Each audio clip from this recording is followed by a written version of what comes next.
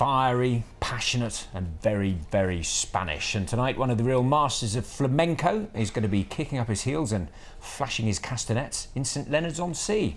Jesus Olmedo tours the world dancing and teaching the famous Spanish dance style, the unmistakable mix of stamping, clapping, singing and guitar. Robin Gibson found them at the Kino Teatr, warming up and on a table, of course.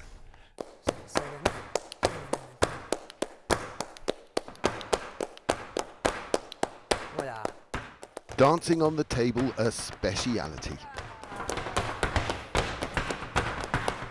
I couldn't help but smile as Jesus and Lourdes explained the basics almost at eye level.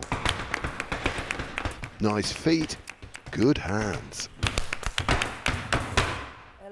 It's the first thing that the people learn, also the footwork, no? Yeah. The technique to the hands and the arms. Can you just show me some of that?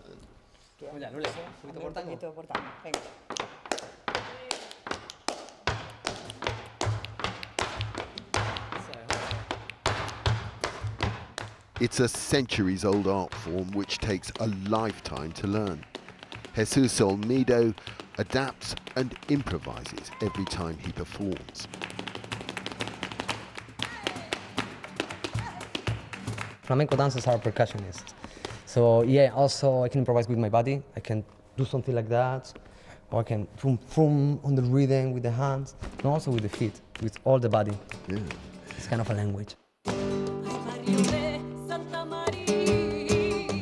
A language readily translated by audiences all over the globe.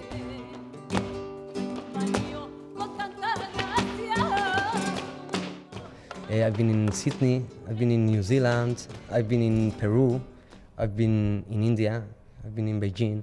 Yeah, with flamenco, which is great. Yeah. Very happy about it. Whoever likes flamenco, traditional flamenco, they love it until the end of their days. A spot of Spanish sunshine on the Sussex coast. Surely summer must be on its way. Robin Gibson, BBC South East Today, St Leonards. I hope summer is on its way. We'll get the weather in a minute.